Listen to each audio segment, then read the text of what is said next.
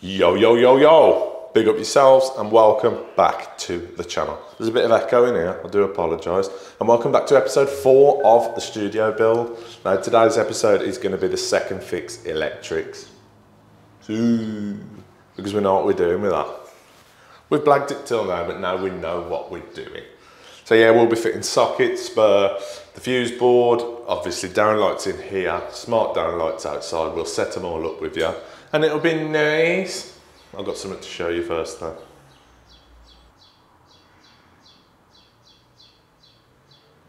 No. I've had to cut some holes, guys. And that is because it was wet.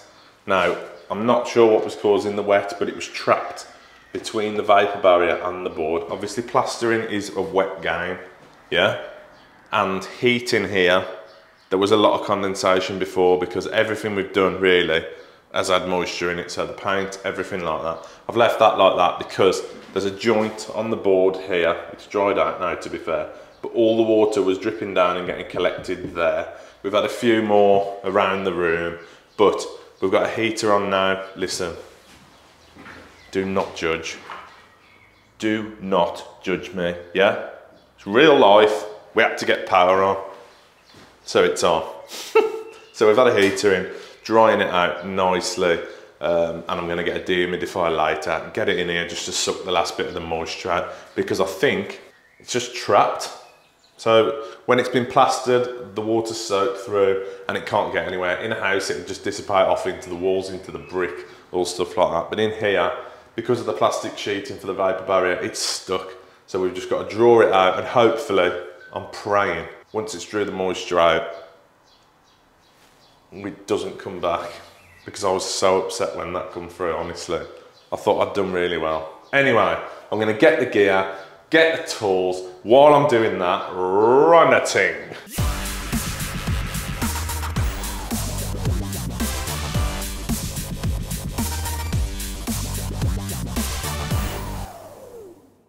So, got the gear out the van. This is what we will be installing today. You know, if you watch this channel, that we are a big fan of BG and Leseco lighting. So first of all, sockets, wiring accessories, switches, spurs, all that jazz. We will be using the Leseco white. What white is this? Because it looks sick, pearlescent white. So USB sockets, these are the two that we are using. So it's got fast charge USB-C up to 30 watts and USB-A to 27 watts. So I don't know if you can see it on there, but it's like glittery. Gaffer's chosen. They do look sick though, to be fair. So these, it's just literally a plate on the front. They come in all different colours and they mint, to be fair. So that's the front plate and that is the actual socket itself. So literally pop the front off, fit the socket, fit it back, click it back on, nice, done. So they're the sockets. We've got 2 USB sockets going in and then the rest are normal sockets. We've then got a 3-gang switch, obviously for the wall, for the lighting, and we have got 2, oh, bit of something on that, 2 fuse spurs. So one is going to be doing the speaker in the ceiling, one is going to be for the heater. Lighting, we have gone for the F-type compact. So I'll open one of these up. So lights we've gone for, this is a cool white fitting, fully dimmable. It's got your push fit connectors in there. I've just took that off. You don't need to take that off. I don't know what I did. I just rammed it, took it off, you know what I mean? So they're going in here. There's 10 of these going in. They come with all different coloured bezels. We'll just be fitting the white, and it is just a magnetic bezel that sits on the front. Nice. You might have seen me fit these, to be fair. You've seen me fit the smart ones in the bedroom in my house, and we've fitted them on a few jobs now. So yeah, you might have seen them on the channel before, but yeah, we really like them. Dimmable is standard. If we wanted them dimmable, we won't be in here, but it's always nice to have the option, you know what I mean? So we've got 10 of them. And then outside in the canopy, we will be fitting these, which are the F-type Smart. So same again, same sort of connection, but obviously a different colour. So here's our ones for indoor, green. Outdoor Smart ones are blue. So these are colour changing, dimmable through the app. You've seen me fit these again in my bedroom. But yeah, I think it'll look mint with that canopy at night, all different colours. Ooh, nice. So yeah, they're for outside. We have got 4 of those going up. Cameras aren't here yet. If they are here by the time I finish this video, I'll go and get them and put them in. But I might be doing another video on the security in here. So the alarm system, we're going to be fitting cameras and changing the locks. I have changed the locks already, but I'll do a little video, show you how it's done, you know what I mean? Save you some money if you want to change your locks. Yeah, that's the accessories. Now, fuse board, we're going to be fitting, again, the BG Fortress board with RCBOs. So this is a main switch consumer unit with, I think, seven usable wires. That's just the buzz bar rattling around inside. 7 usable wires. So we'll be fitting that first. We'll get it all done. No, we won't. I won't fitting that first. I'm fitting it last. And we're going on about. But yeah, that's what we fit here. Type A, RCBOs. That's all I can tell you about that, really. Show you more when we're actually fitting it. So what I'm going to do first is get the laser level out, set up a level for our sockets, and then start marking up around the fast fix boxes and get them cut out. Boom. Lasers up, and as you can see, I'm taking full advantage of that metal beading in the wall. Nice. So that's set up, and that is going to be our centre line for all the sockets. Plasterer Ollie has brought them out near enough perfect where I need them, so I'll be using that. Yeah, like I say, as the centre line. That'll be marked up with the eyes on the fast fix boxes. Push it over there, cut it out. In here, I've just got to be careful that I don't go through that vapour barrier behind. So I'm going to be very careful. If I do go through it, I will just tape it up, but just got to try my best, haven't I? You know what I mean? I'll go and get some fast fix boxes now, get them all marked up, and then get the multi-tool on.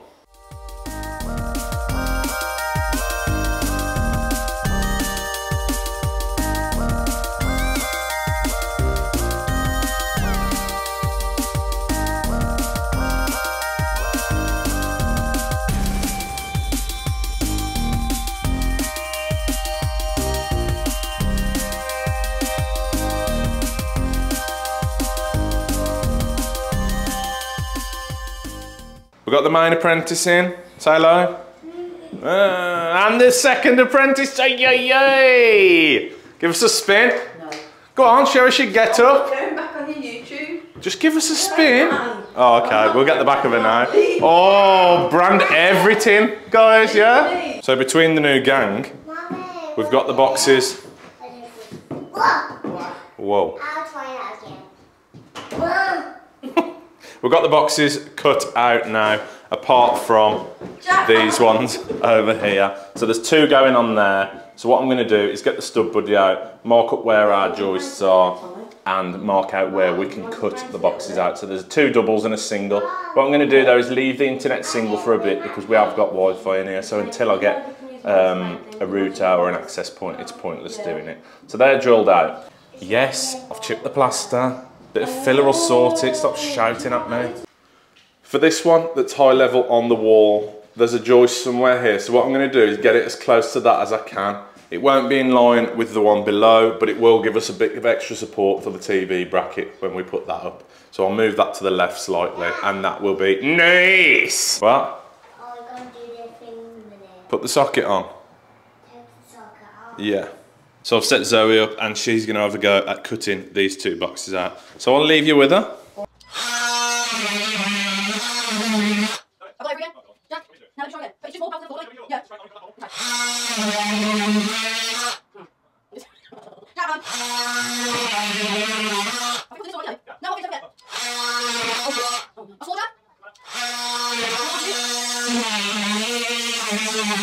What do you think about that? Go all right? Yeah.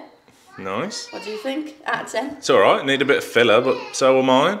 Yep. So with this one, point it over to you. Yeah, all right. I've seen it. So she's had a go. Yeah. It's a good job it's you, Zoe. It's a good job you're the customer. Rude. Because I won't be happy with that. You sacked? No, that's all right. To be fair, they fit, at least. Need a bit of fill around them, but so will mine. You know, she's done well, first go. That's not very good, but the boxes are all right. So now you just got to use your imagination of this times 8, well, times 10 with the USBs. So we're stripping the cable off. Getting cut about, push that slack in a bit bigger than your hand. Cutting off, stripping the ends. Nice. Get some sleeve on it. Cut the end off. And then we can get into a socket. Boom. Crack the front off. Nice. Pins are slackened off on a few. I'll just loosen the others off real quick. Another nice little feature of the BG sockets is the colour coding. So you've got your green and yellow for earth either side, brown for your live, blue for your neutral. Helps apprentices and things like that, and obviously it's a quick glance and you know which one you're putting it in. And then now that that's done, you can leave the cover off if you're painting or anything like that, and then your cover will literally just click on and it looks mint. It's a shame you can't see the pearlescent in the camera, but it's mint, I can promise you that. So power's done, we're moving on to lighting. What I'm going to do is mark a line, 750 off the back wall, 750 off the front wall, and then I've got the measurements in my phone for where the spots are. So as you can see now, 750, the laser's up across the ceiling. So let's get the measurements up on my phone. So our first one, 750 off that wall. We've then got another meter. That gives us our first row of spots. So I'll get these marked up and then move on to the front side. So then now marked, we've got our 750, meter. I've put the stud buddy up just to double check that I'm not anywhere near our marks and we're all good. So let's get these cut out and then move on to the front side. So while I'm drilling these out, I need to be really careful that I'm not hitting that vapor barrier.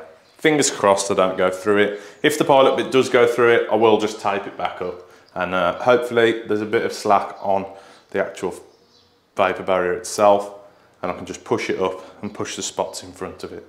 Boom, I'm good enough, hey? That's that road done. Mark up this row and get them cut out the same. So now that the lights are all drilled out, we will be fitting our lights. So I've just shown you the lights, Lucico F-type, and what we've got to do is, if you can see there, I don't know if it'll be backwards for you, but it's neutral earth live, neutral earth live. So yeah, we'll get the cables stripped, get them pushed in, clamp it down. There is a screw in here, but this is optional. With it clamping down like that, it still passes all the regs and things like that. They've put the screw on just in case you're using a bigger flex or 2.5 or something like that, just to secure it a bit better. But with our 1.5 or 1 mil, I can't remember which one I used, 1.5 I think. With that, it's going to fit in perfectly and just clamp down. So let's get a couple of these stripped and connected.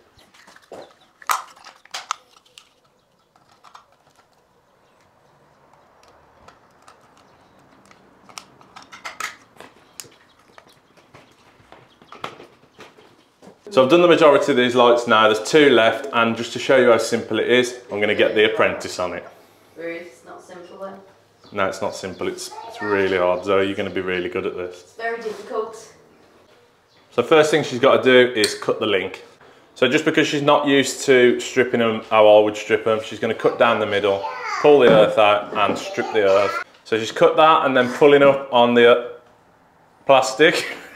That's enough. Why are you being rude? That's enough. So she's just cutting the excess off now. Oh, you've cut the cable off? Jackman. So we'll try that again. This time don't cut the cable, Zoe. Okay. Just the sheathing, yeah? Yeah. So pull up on the earth. I am. I've got to get it first. It's very tricky. It's because you're doing it with your hands. Well, she meant to do it with this thing. The cutters, yeah, or some pliers. Hold on then, bear with. Just squeeze it a little bit and then I'm pull gonna, it. hold on, I know what I'm doing. Christ. Nope, it's not moving. Let's hide that and just pretend I've done it, okay? You haven't showed me. You got it? You're a dick. Right, I've just shown her on the other one, so now she's going to do this one. Go on. We're not saying you showed me. Oh, okay. I haven't shown her on the other one. So then grab the earth. You don't need to tell me, I know what I'm doing. We've just seen that. What are you doing now? Just, oh, I broke the thing. Don't worry about that. We'll just cut it shorter. You're in the ceiling if you cut it any shorter, mate. Oh, That's it. Not that much. Oh, Jack. That's enough. Don't go any further. Oh, man, I did. Now pull the grey back. I know. I'm not helping you. You don't need to help me. Now cut the cables to length. Oh, that's... My cutters ain't the best.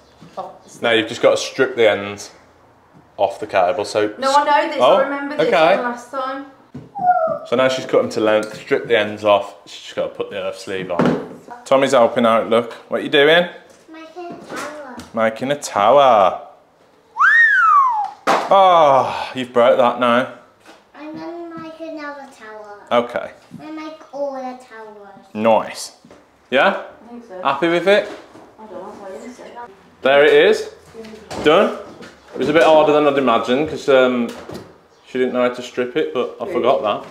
So yeah, another one down, one more to go. So now out here, I've had to leave the camera in there because it's raining. It always rains when I go outside. It's been dry all day. So these ones we're fitting are the smart lights. They're exactly the same connections, exactly the same fitting really, but different colour. And this tells us that it is the smart colour changing. So just before you get soaked, these are the lights we're putting up now. So they're already drilled out. I'm going to get these connected, put the camera back in there so it doesn't get wet. But yeah, there's going to be 4 out here. So now that all our power's done and lighting, we move on to the fuse board. We've isolated the power from inside, from our 10mm coming out. So this is fed from 40 amp inside the house in the main board. So if you watch the first fix video, basically this armoured 10mm is glanded outside into a whisker box and just the inner cores coming through. We've then got two 2.5 radials. We've got a 10mm going to an outside socket. If we ever have a hot tub or anything like that, we haven't got to reroute the cable. There's already a 10mm there. I've just put it on an outside socket for now. And then we've got a lighting circuit. So we're going to be fitting those onto BG Fortress LCBOs.